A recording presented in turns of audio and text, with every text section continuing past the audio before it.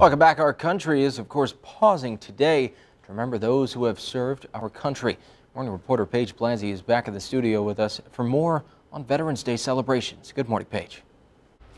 Luke, good morning. What makes today so special is it's the anniversary of the end of World War I, which happened at the 11th hour on the 11th day of the 11th month in 1918. It was originally called Armistice Day, but changed to Veterans Day in 1954. Right now, there's about 19.5 million veterans in the U.S. You can mark the day by attending a Veterans Day event, either virtually or in person, and personally thanking a veteran for their service. And here locally, there's a couple ways you can honor our veterans in person. At 11 this morning, a special ceremony will be outside of the Pekin Courthouse. This is the 25th anniversary of when the Veterans Monument was installed.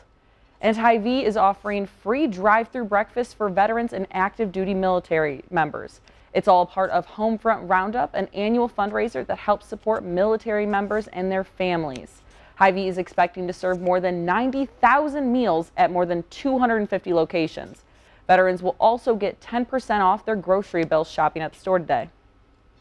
And President Trump will mark Veterans Day at Arlington National Cemetery. The President and First Lady will lay a wreath at the tomb of the unknown soldier as part of the cemetery's National Veterans Day observance. The ceremony honors the men and women who have served our country both during war and peacetime. Today's ceremony is set to take place at 10 a.m. Luke, back to you.